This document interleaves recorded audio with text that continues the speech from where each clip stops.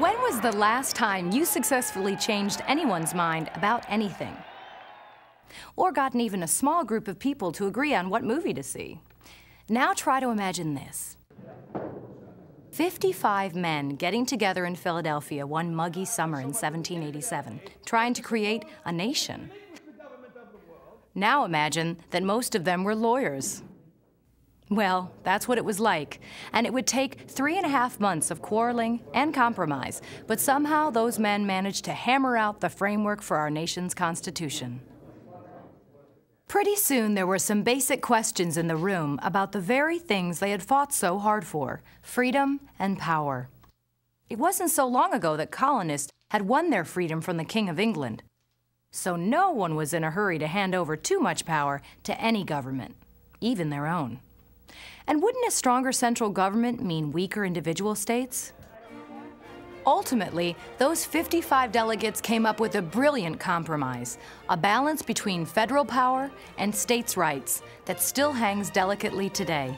And as for how the government should actually be set up, well, they settled on the remarkable idea of dividing it into 3 branches: the executive, the judiciary, and the legislative.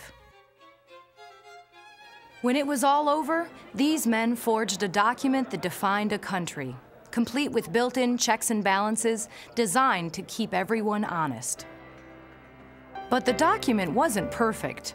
For all its promise of freedom and justice, it included compromises like slavery that would take years, even bloodshed, to resolve. Some critics felt it also overlooked some crucial fundamental rights. The first 10 amendments, called the Bill of Rights, took care of that.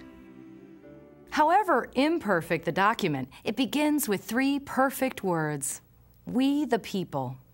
For over 200 years, presidents, lawyers, senators, judges, politicians, and protesters have been examining the we in we the people, pulling at it, trying to get it to expand or contract, and in doing so, shaping the character of our nation.